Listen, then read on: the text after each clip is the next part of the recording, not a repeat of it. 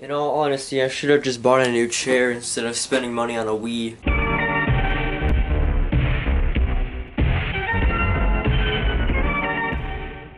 So most of you probably already know that I've been making videos on this channel for quite a while now. As a surprise to no one, I am getting older, so that means I will have less time to make videos, and this is gonna be part of that. I am starting the new school year. I'm actually starting my last year of high school, which means there's probably gonna be a lot of things that I have to do during this school year that's gonna take up a lot of my time, which means I'm not gonna have a lot of time to make videos and stuff like that. Which is mainly why I'm glad that I got the video 50 ways to break a phone out before the school year started, because, well, I don't want to be caught up with all this school stuff while I'm trying to work on that video. That's kinda how 50 ways to break a laptop kinda was. I spent all of November trying to, you know, finish that video. I don't really remember how long Thanksgiving break was. It was like 1 to 2 weeks. I only had 1 to 2 weeks to actually film and edit 25 ways to break a laptop. If you guys didn't know, I was actually a theater student for the past 3 years of high school. I decided not to take the 4th year because, well, there were some changes that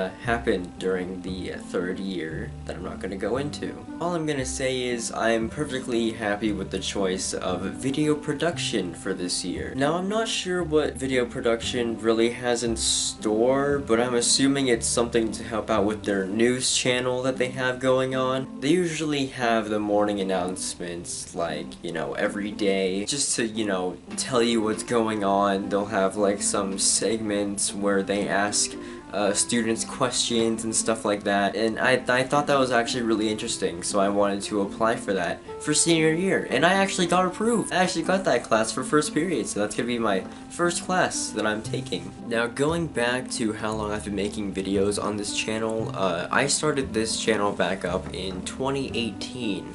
Which means I had just started going into 8th grade. That means I was 13, and now I'm 6 months away from being 18 years old, which is really hard to believe, but that is true. And it feels like I just turned 17, which is really hard to believe if I'm being honest. There are actually some teachers that know about my YouTube channel, so hi! Now, as for upload schedule, I don't know how school's gonna affect my upload schedule, but it might be how it was back in 2021, where it was mainly one video every month, or there was like a huge gap in between uploads.